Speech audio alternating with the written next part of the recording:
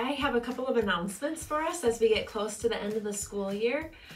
We're going to test out a new arrangement for parking. So for all students who drive to school who don't have to leave it all during the day to attend like a CTE or dual enrollment or work-based learning placement, we're asking that you start parking near the glass doors by the high school gym. That way we can free up some parking in the back lot for students who need to be buzzed in and out throughout the day, as well as for our substitute teachers, and then any visitors we have coming into the building. We appreciate your help with this, and we hope that it alleviates some of the parking issues that we're having in the back of the building.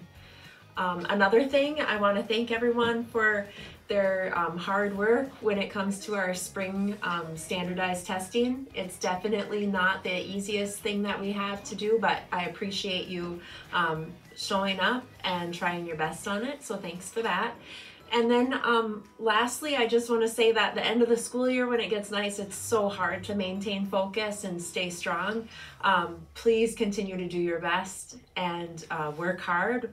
Connect with your teachers if you are missing school, because there are a lot of sporting events that happen at the end of the school year, and that requires a lot of time out of school. So make sure you're touching base with teachers about any of that and getting all of it squared away before the end of the year.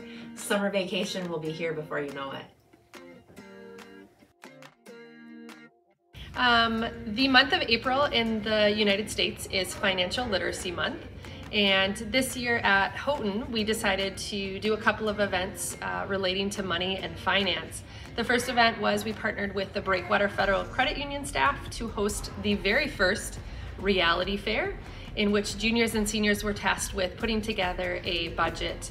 At 12 different stations, they had to make decisions along the way. The second event that we participated in was the seniors in personal finance traveled down to the elementary school, put together a lesson about money for an elementary classroom. This included different activities that they created all around needs versus wants, budgeting, how to save money, and just causing students in the elementary school to think about how money makes an impact.